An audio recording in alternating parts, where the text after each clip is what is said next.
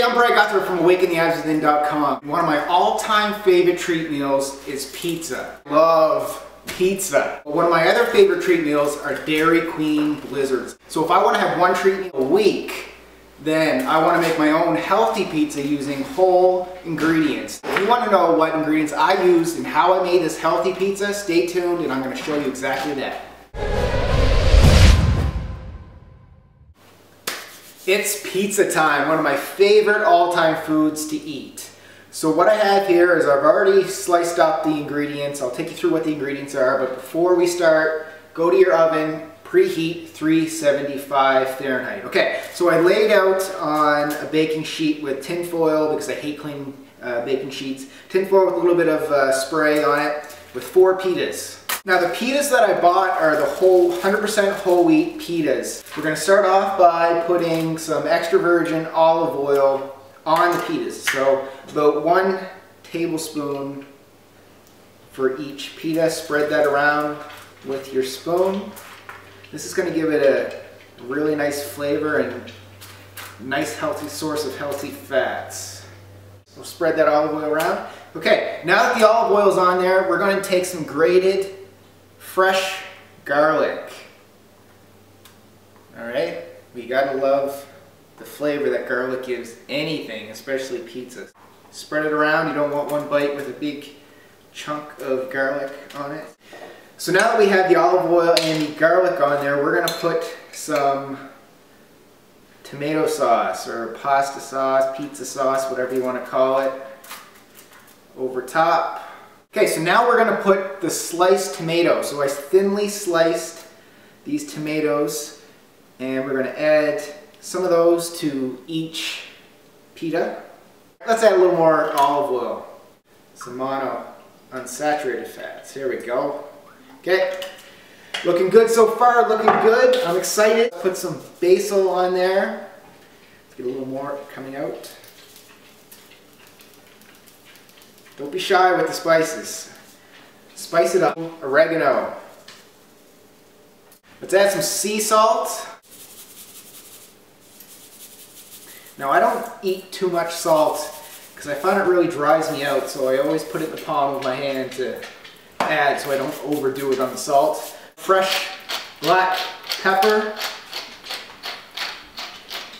And one of my special ingredients, some crushed red pepper. This is going to give you a little bit of spice, so go easy on this stuff because it can be actually quite hot if you get a mouthful of too many of these little guys.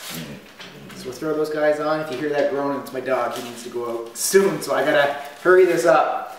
Oh, I just had quite a bit there. That's going to be a pretty hot bite. Now we're going to add some chicken. So I already cooked the chicken, so let's get some protein on this pizza.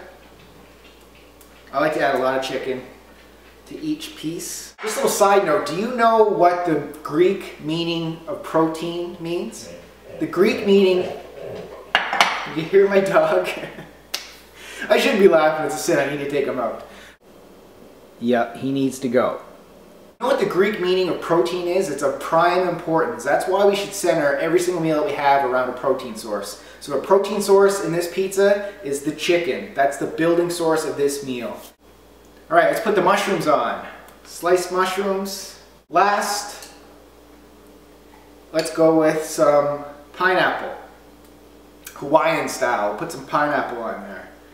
Alright, so we have almost everything on there except for the cheese, but before I put the cheese on, I want to actually put it in the oven for about 8 minutes to kind of crisp the crust up a little bit. So we're going to put the cheese on after.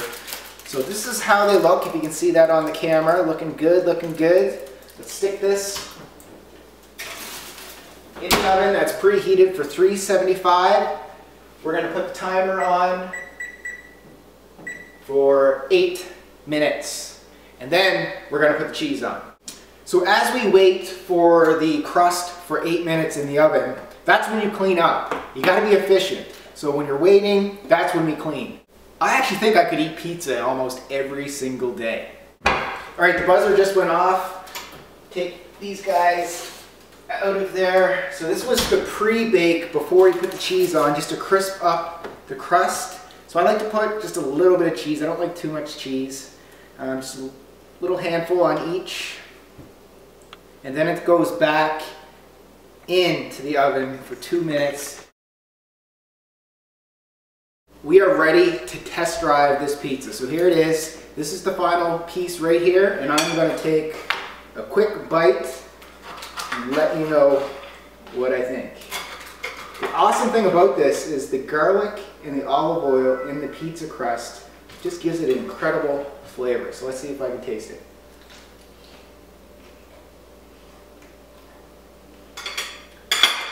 2 thumbs up. You can find this recipe at the Awaken the Abs Within membership site, and you're going to see that link right here. I'm going to let you go because I got to finish this pizza before it hits cold. Talk to you again.